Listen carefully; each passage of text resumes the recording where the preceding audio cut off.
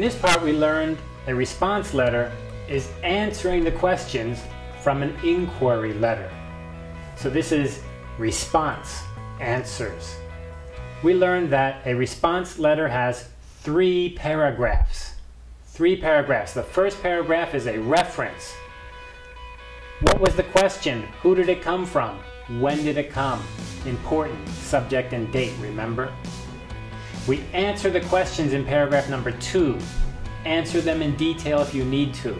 Stay positive.